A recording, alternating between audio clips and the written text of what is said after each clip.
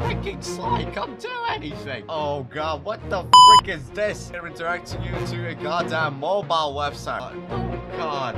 Stay here, stop me. Okay. Just let me explain. So, hello everybody, my name is GGYT, and I'm a tech nerd, and I'm basically a 15-year-old who has 0 brain cells and doesn't know anything about YouTube algorithms. And essentially, in today's video, we're going to do something a bit more different compared to my other usual content. Bro, what are you talking about, man? But anyway, in today's video, we're going to try something else, which is running modern web browsing software on goddamn Windows XP. Yes, that software which released back in 2001, which is like 14 years from now on or something. But anyway, Windows XP had its charm, and since Windows XP is a bit of like a tinkering software to say the least for me, it would be a really great idea to just test out what modern web browsing can be capable of doing in 2020.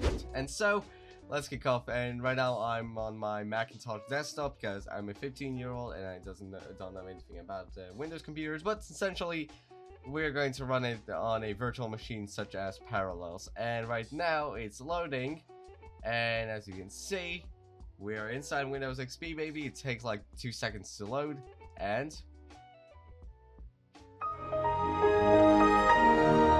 yes, this infamous startup animation. So without further ado, right now, as you can see on my desktop, it's really a bit tinny to say at least, because really I'm using a high DPI screen on my iMac.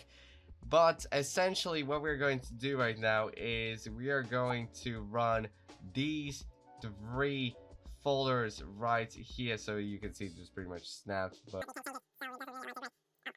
as you can see right now, we have all the 3 web browsers we're going to demonstrate, and let's start off with a fairly simple one, which is Mypal, which is, in my opinion, one of the most popular Windows XP modern web browsers you can use in 2024.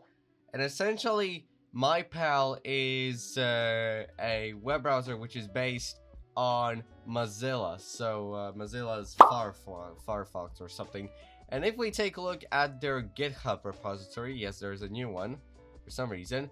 It is it's Mypal 68.13.8b. Yes, these are really fun type of things. And I believe it runs on, yes, Firefox 68, which if we right now copy and paste it into our Arc browser, you can see it was released back then in 2019. So it's not really that new.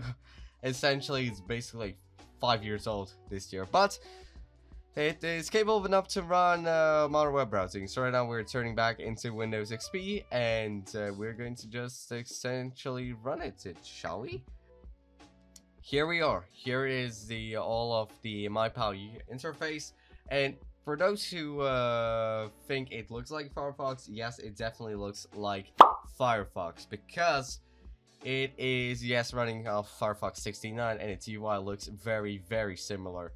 However, there are some tweaks. For example, I believe all the telemetry, which is used to send like data to Mozilla or something, has been removed. Plus, essentially, there was limited extension support. However, you can run modern extensions of Firefox. For example, uBlock Origin, which blocks off YouTube adverts. Fairly simple. Let's just demonstrate how things work. For example, let's go into Wikipedia, shall we? And if we take a look, then everything looks like the basically all the necessary articles just load in perfectly, and there's pretty much like there's a couple of like lag. However, this is most likely based on the virtual machine. Okay, however, one place where it's just basically necessity to use like modern web browsers is running YouTube. And if we run YouTube, it takes like a couple of, oh god, this takes really slow time to load.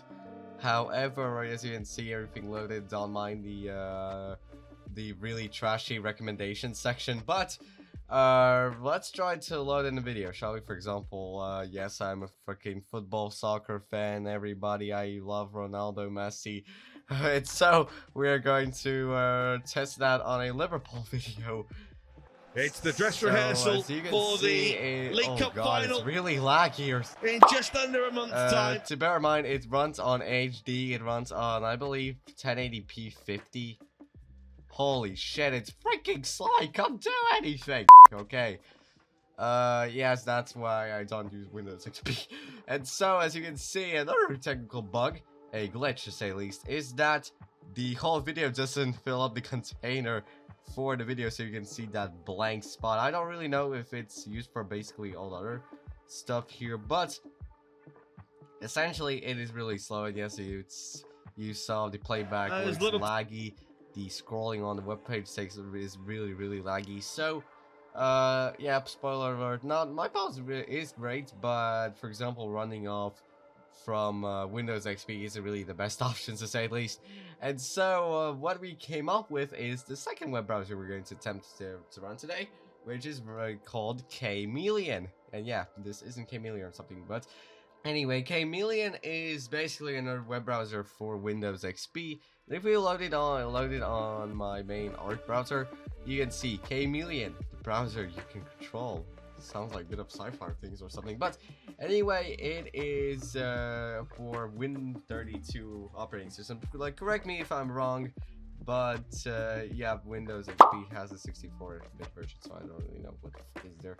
But essentially, K-Meleon is different based on that it runs on Guana engine, which is basically a fork of Gecko, which is used to run Firefox, the older versions of Firefox, and the latest version was released back in 2021, so it's about 3 years old this year. And to say the least, yeah, there's going to be a lot of fun here. So let's run K-Meleon, shall we, and let's see how things are going to turn out. K-Meleon wasn't closed properly. Shit, I didn't even open it! Yeah, welcome. This is K-Meleon's start page. It's running DuckDuckGo, the most infamous private browser, which isn't really a private. Essentially, what is special about K-Meleon is that it has a sidebar. And yes, it's right squeezed from the tabs and from the web address. We have tons of options. For example, we can block web images if you're freaking HTTPML JavaScript node, that you can block Java, JavaScript, cookies, pop-ups, etc. It even has a kill switch in case if your Wi-Fi goes blind. But essentially, what we're going to attempt right now is just demonstrating point of how this works. So, for example, DuckDuckGo I have loaded in Google. We select blocking images, then it's in refresh, then it is going to block pretty much all images. You can see no DuckDuckGo logo, no images here. Containers doesn't really display anything. Oh god, this is freaking laggy. Like, how is it 5 FPS? And yeah, that's pretty fun. And also you can block JavaScript. So for example, DuckDuckGo has this all non-JavaScript version, which is the most basic one you can possibly imagine. And yeah, so right now what we're going to attempt, just like on any other web browser today, is running off YouTube. And if we take, oh god, what the frick is this? What the actual frick is this? It's like 2005 or something. And yeah, ladies and gentlemen, let me introduce you to how K-Meleon redirects you to a goddamn mobile website. And yeah, if I try to remove this and go in, it's still going to redirect you to the mobile homepage. Holy shit, and look at the scroll bar! Look at the scroll bar! Holy Jesus Christ! And if you take a look, it's freaking laggy. Like, scrolling is like 5 FPS! Yeah, I'm not going to render basically or something, but anyway, and also, by the way, if we remove JavaScript, then essentially we rendered this page almost useless. If we run on Java, yeah, the website's pretty much that is a dogo. But another thing that I'm going to demonstrate to you is running off a video. So, for example, yes, another soccer video. Here we go again, and here it is. If we God, this is an advertisement, but let me tell you all, this is going to be a really dreadful experience. Like, look at it running off. Okay, mobile page looks kind of cool, but essentially, like, this renders the shit unusable. It pretty much renders everything unusable. Like, Jesus Christ. Even the advertisement already 5 FPS. Holy shite. A local derby on the south side of the capital. The playback actually isn't that bad compared to what was the advertising. Oh, it's running 720p. Let's plug in 1080p to see 2,000 years later. Something, but yeah, that's pretty much all you can do on YouTube. And speaking about extensions, like, I haven't really prepared for this video because I basically film everything straight at once and I don't really care about anything else. But essentially, there is an extension. It's like you can't use the modern Mozilla Firefox add-ons store. However, there are some plugins you can use. However, I don't really remember which site was it, like where you could install extensions. But to let you, holy sh. Okay, everybody, welcome back. I basically had to spend like 5 minutes trying to contact Parallels and do all the necessary licensing stuff. But anyway, welcome back, and we are going to continue off with our last browser for today's video, which is Pale Moon. And basically, it's not like really Pale Moon, it's a New Moon, which is a fork of the actual Pale Moon.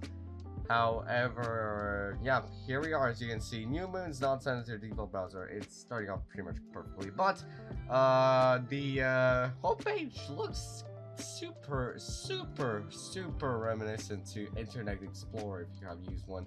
Like, take a look at the okay, the UI looks okay. I just screwed it up. It's basically like I believe it's like the older version of Firefox, if I remember, like 38 or something. But anyway, as you can see, they have an add-ons repository, so that's really good. We are connecting it straight. It loaded really fast. Oh god, I can already see what's going to happen. Extensions expand the capabilities of the browser. Themes allow you, oh god, they have themes, to personalize Pale Moon's visual aesthetic. And plugins, they have free freaking extension add-ons, you goddamn it. Plugins further extend the browser with specialized external components such as the Adobe Skill Player. But anyway, we're not going to. Let's try to search like something. For example, I really want to see how themes. Black Moon. Yes, I'm a minimalist. I really want to have Pale Moon. Oh, here we go. Install add-ons only from others you trust. I trust all the all ones. So we're going to restart it and take a look. Oh, jeez, it looks really good. It looks surprisingly good. And if we take a look at all the extensions, web development or something, yeah, it looks kind of decent.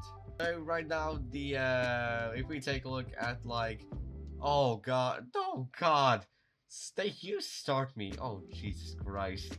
And all the necessary bits and things you would need. For example, why in the goddamn thing I have to shop at Best Buy or Staples? Like, oh goodness gracious. Okay, so let's try to experiment. For example, let's run BBC.com, the most infamous like news or something. I don't know.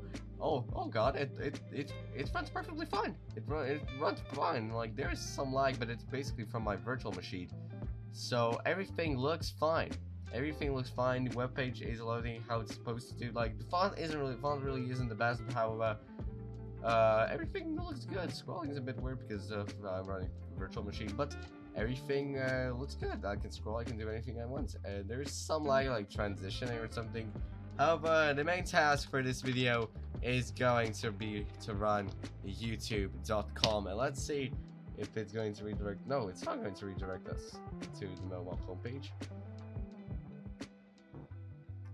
Okay, what do we have here? Oh god, this is slower than Mypal, I believe. Yeah, this is definitely slower than Mypal. It definitely loads faster. Everything here loads really slowly.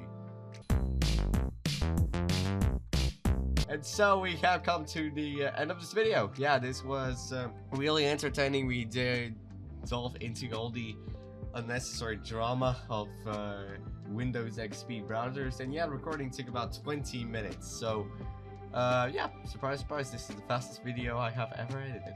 So funny. So everybody, thank you so much for tuning into this video. You can drop a sub, do pretty much anything you can to support me. I don't have any Patreons or anything, and essentially, anyway, thank you so much for watching. My name is GGYT.